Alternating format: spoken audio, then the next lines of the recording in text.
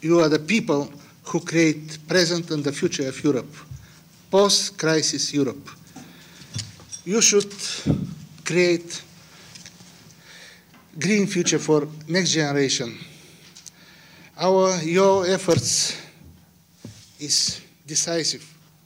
It's obvious that we need to see a sustainable economic growth, and that means a growth which is compatible with our environment. And that means essentially that we need greater investment and at the same time a reduction in CO2 emissions. Photovoltaics, for the first time, is the leading renewable technology, coming just after gas. So gas is the first technology with the newly added installed capacity in Europe, and then photovoltaic comes with 13.3% gigawatt installed capacity. So this is a tremendous progress compared to the previous years. So what we do as PV Cycle, we organize the take-back and the recycling of these end-of-life PV modules in Europe and the EFTA countries. And we implement thereof the producer's responsibility, and we also commit ourselves in an environmental agreement to do so with, for instance, clear objectives of, for instance, 85% recycling by 2015. We will see in future the three main applications for solar thermal heat, which is solar cooling, not only in the south of Europe, which is industrial application, any kind of hot water and steam used in industries, and that's a lot. And may I remind you, 50% of all energy consumed in Europe is for heat. And solar desalination means making drinking water from seawater. Today, the European industry is a world leader.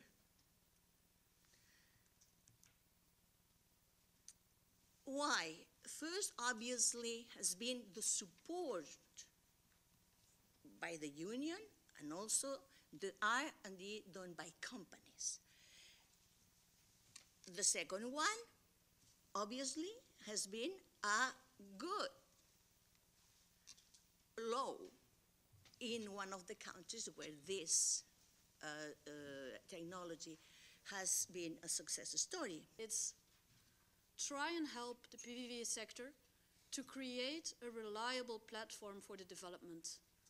We don't care if feed-in tariffs disappear, but what we would like to do is develop PV plants in a way that we can know in advance which feed-in tariff will apply, and that we can know it at the beginning of a PV plant development and not at the very end. My feeling in the R&D sector, coming from European sources, we do have a lot of money, we do have access to many different sources of R&D money. Unfortunately, it is too complex. And this, I allow myself to say it, we don't find too many solar experts in Ireland. We don't find too many solar companies in Cyprus or in France. I hope that if you would remember one thing at the end of the day and then at the end of this short presentation, it's that as Werner has already said, and that I think we say every two sentences that we use as an industry association, that he's half of the CO2 problem, it's half of the energy problem, and it's half of the renewable solution. We don't have the manufacturing industry. And you have to ask a question whether we should have it, whether it's too late to have it, and how important it really is to have all the pillars, the scientific development, the manufacturing and the market demands in one geography, because I believe it's really hard to keep the lead if you don't have all three. So yes, we are still in the lead on science today, but if we would stop deployment and we would not have a manufacturing industry, we will also not stay in the lead on the science side.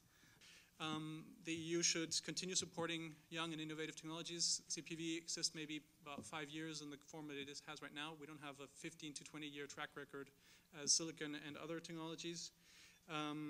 Intensify development programs for the developing countries, and in particular support with financing. financing of projects, not just large projects, but also small projects, 1 megawatt, 5 megawatts, 20 megawatts, etc., should also be a priority. Something that I would address in this setting, which means the connection. It's good to have production somewhere, it's good to have consumers somewhere, but in terms of the connection, the only connection that is operational is the one between, if you talk about North Africa and Europe, the one between Morocco and Spain. So I think some of the other speakers touched already upon it. It's very important, you know, to have this super grid or whatever you name it in order to transport this energy across the continents. Sustainable use in real life of solar energy converting systems requires support of informed and convinced citizens. There are some European programs. However, high efficiency and real results in education on renewables, and in particular in development, market penetration and use of solar energy, as well as in recycling. And here I'm happy that already companies on recycling were presented, because this will be our future and our problem of spent energy with batteries requires more active participation of industry. The problem is that in Europe we would have the possibilities to have started on photovoltaic much earlier, but we didn't, and there are many reasons for that. And I wonder to what extent, and you discussed it already, the decision of the German government to step out of nuclear power might accelerate things, accelerate also new models of financing, solar and photovoltaic in general. So if we can actually begin to put together capital, and if we can put together regulation, and if we can put that together with innovation, then Europe should have an opportunity to advance very quickly and to make the changes which I believe need to happen quickly. If we're going to do that, then that will require investment in new technologies. It will require the European Union budget to be looked at with its own kind of new energy.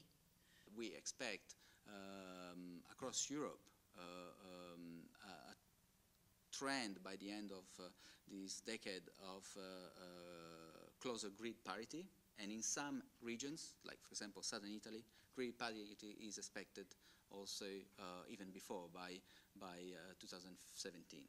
Which basically the key message is that that will lay the basis for a much higher growth post-2020. And this is really the key message to take back. I think the NER 300 program is, as I said at the beginning, a good example. It's a major funding program that will help to demonstrate that ideas actually can work at commercial scale in the form of demonstration projects. It's a European approach that will ensure a high quality of the demonstration projects with a geographical balance. And to conclude on, again, what the first speaker said, I think it can serve as an example also when we think about future mechanisms on how to fund low-carbon technologies. And the energy is a very complex policy jigsaw where a number of aspects have to be taken into account to be successful. And my predecessor here have very brilliantly, let's say, exposed a number of conditions that are necessary for innovation to happen.